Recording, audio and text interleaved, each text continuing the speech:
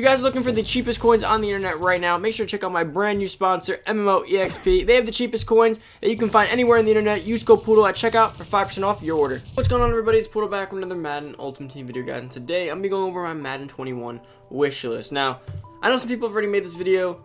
I wasn't going to make this video, but you know, we haven't had much content. I feel like today's a perfect day. Nothing else much to talk about, so why not give you guys my wish list instead of throwing it on a day where we may have some content.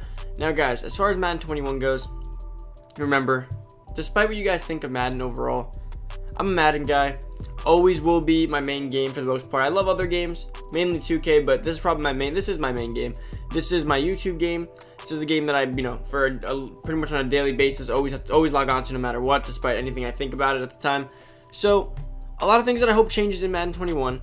Now, before we get into the video and I go over all the things I hope that we can talk about here, guys, make sure to go down below, hit that subscribe button, turn that notification bell, boys. Come join the family. Make sure to give this video a big thumbs up as always. And if you haven't already, comment down below anything you guys want from Madden 21 specifically. Now, guys, let's get into some of my first points on this list that I have written up here. So let's start with the basics. When it comes to what most people like to do, let's just say for competitiveness, because that's the other thing about MUT. MUT's always been a team building mode, and I love team building. I love team building. But then it gets to the point where I want to play with them, and then sometimes it's like, sometimes there's literally people who play MUT just to spend money and make a team but don't want to use it because there's nothing much to use it on. Weekend League needs to be revamped. Guys, I love Weekend League. At least I did. Now, here's the thing. Many specific things here. So, first off, Weekend League needs a better format.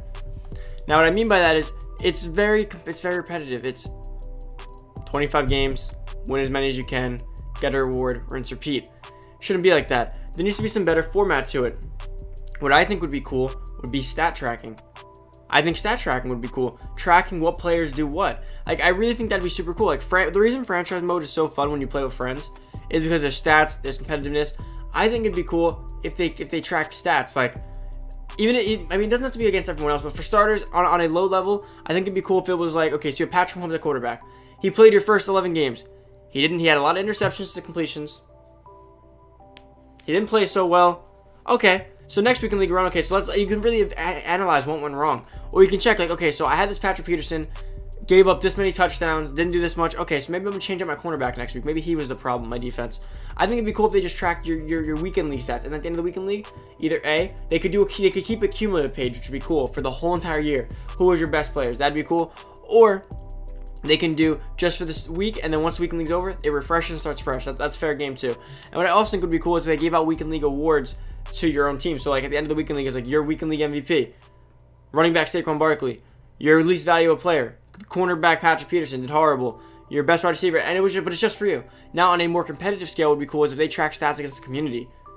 Now the only issue with that is that people might actually care more about stats than winning, but it could really change the dynamic a little bit. Now that's just one thing I had. Now second is a better rewards format.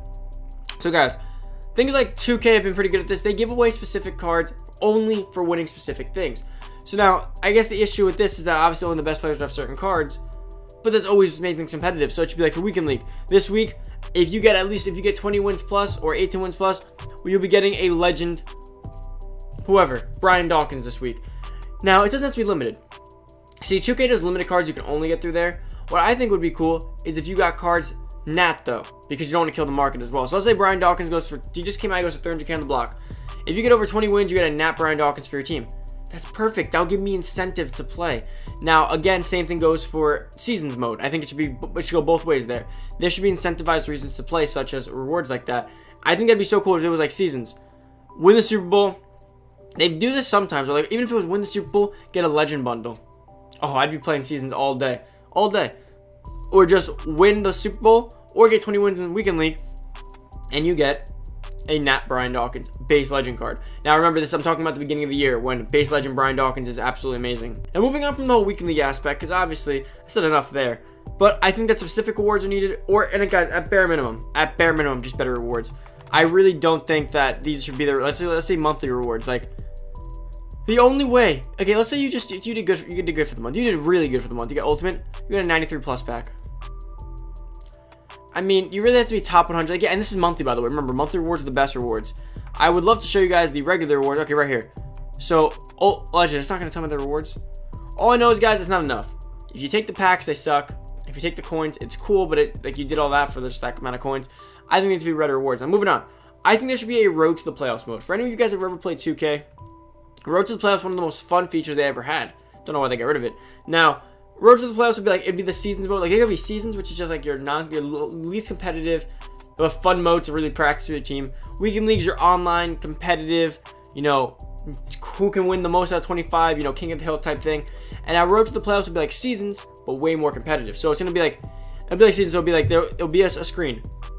And the way road to playoffs used to work, it'd be like, okay, so you're in Division 8, right? And that's how it starts. You're Division 8. FIFA, you're something very similar too, which is EA too, which is very funny. So you're Division 8. Now, in Division 8, to move on to the next division, all you got to do is get 3 wins out of 7. Division 7, you need 4 wins out of 7, or let's say. And now let's say we're all, you know, you get down to Division 3. Now at this point, these are when the cool rewards start coming. So if you conquer Division 3, you get a Nat limited time card that you can only get through Division 3. So in old 2Ks, it used to be like Patrick Ewing, Larry Bird, Michael Jordan, like players that you can only get through playing that road to the playoff sequence. So literally to conquer and get the best team ever, you had to beat those things. So it was super cool. I think that'd be cool if they did like a Nat limited time. Let's say Nat LTD Saquon Barkley. That is a limited time card, very overpowered. You can only get it through there, and you can't be put into the power up set. That other people can't get unless they get to that point. But it'll be like a separate power up. I think that'd be cool. Quick little thing there. Next, guys, more consistent house rules. Personally, house rules sucked this year. House rules last year when they first introduced it seemed like it was the second coming of like the next great mode. Like it first came out, Nat 99 Gronkowski, Nat Theme Diamonds, Nat Ultimate Legends. Every single Tuesday we were hyped. Every Tuesday, whatever, we were like, oh my god, oh, it's house rules day. We were hyped. Or was it Wednesday? I don't really remember. But we were always super hyped for house rules. It was supposed to be the next game mode. Like all we could talk about for next year was, oh, I can't wait every Tuesday. New Madden comes out. We get our first house rules. We get a free basically. I get a Jalen Ramsey. I'm like, oh, this is super cool. Can't wait again. Get another one. Oh, we get another play. I'm like, wow. You know, free legend or whatever. I'm like, this is going to be great. This is going to be good. I really happy we have house rules. Mind you guys, these are Nat cards. Why do they care to give us Nat cards weekly? You can't sell them. They won't ever impact the game. It'll only impact people who play the game. And that's who should be rewarded. Guys, I promise you, if there was house rules still right now, there'd be a lot more people on this game than there are. Because last year, late in the game, house rules was the driving force of Madden for the end of the year. So I think they really need to make it more consistent. It should be a weekly thing. Or at bare minimum, every other weekly thing. Every other week. And then when promos are around, it could be a weekly thing. Like when it's dead time. Or vice versa, actually. When promos are around, it should be like a 2-week thing like they did. Like 2 weeks, Oktoberfest. It's a 2-week long house rules, then a break. And then when there's no promos, like that 2-week stretch where we have nothing, you give us 2 straight weeks of house rules. That is more than enough to keep us going, keep us on the game. Just my personal opinion there. Okay, this one's not so much Madden related, but it is going to be next gen related. I do want quicker menu switching. I don't know if you guys see the latency and the little lag between the menus. Now, this is my biggest issue here. My biggest issue is going to be this. I believe people would sell their binders and would be a lot more on the auction block if it was. Look at this. Like, to get into that, now you got to go down. Kind of go slow. Now you got to check his price. Kind of go slow. 44K. Kind of go slow.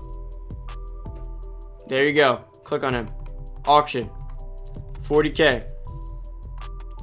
You know, and I understand in the beginning of the year when you don't have a lot of stuff, it really doesn't matter because this is like the most simple thing to do.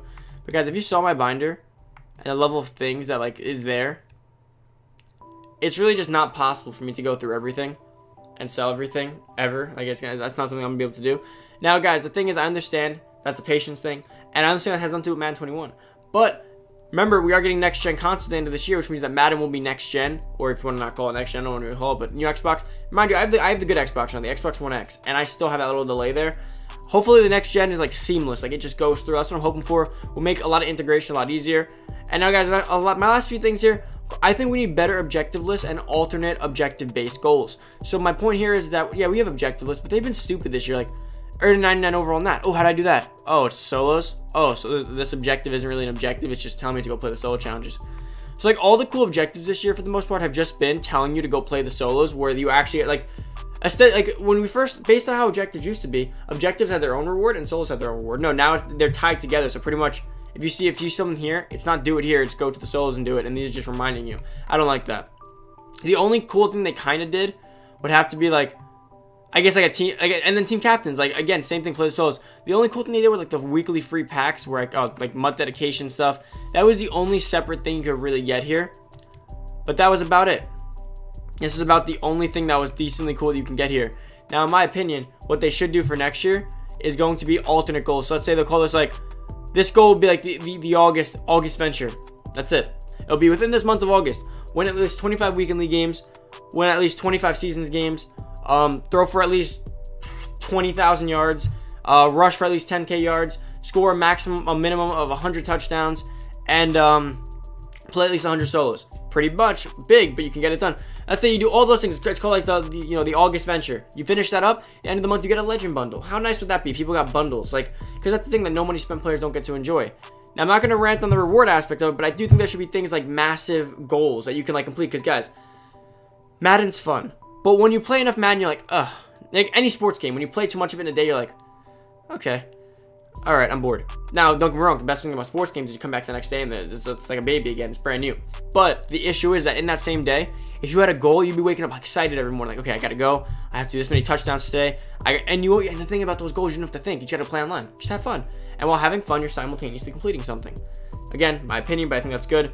And then I think we need more solos that aren't promo or always related. Like, we shouldn't only have solos if there's a freaking promo in the game. Like, oh, like, literally Madden comes out in August. We get like one initial thing, we get the Elite drop. We don't get a promo for like, we don't get like solos or promos for like 3 weeks when Madden drops. No joke. Like 2 to 3 weeks. We got Mud Superstars, and then we had like a 2-week delay until the season started. Madden just dropped.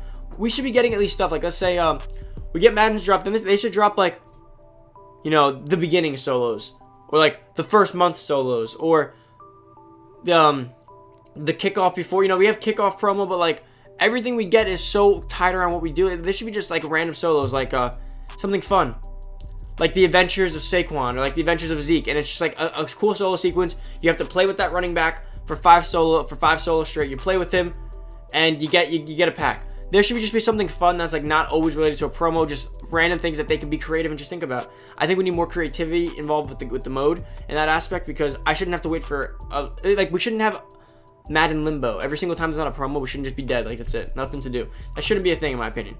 I think that should, and it could be stupid things like back in Madden 13, that's something cool. Every single week there was they would drop a sequence of solos legend based. You'd have to play all-star legend based teams, 5 of them in a row. Once you won all 5, you got a legend pack, a legend fantasy pack. That's awesome. They were full games, mind you. They were a lot harder back then, but instead do 10 games. Do 10 objective-based games that aren't full games, they're like quarter games. Do 10 of them. Everyone will go play them, and you get 1 legend pack a week. It'll make people excited, because people that don't spend money on the game never get that pack excitement. You can give it to some no money spend players, get them playing a little bit longer. Trust me. But that's just my opinion again on that. And then I just think we need some more modes within Ultimate Team, like more modes. Like we have Housers already, we have Weekend League. That's why I said like Road to the Playoffs. We need stuff like that. But guys, that pretty much wraps up today's video. It is kind of long, but hope you guys did enjoy, guys. If you're new to the channel, make sure down below hit that subscribe button, turn that on your bell, boys. Come join the family, and please comment down below your Mutt 21 wish list, as well as regular stuff like franchise, anything else you guys play. I love franchise, so if you guys got some things for that, say it down below. Guys, that's about it for the video. Hope you did enjoy. I'm out. See you guys in the next video. Peace.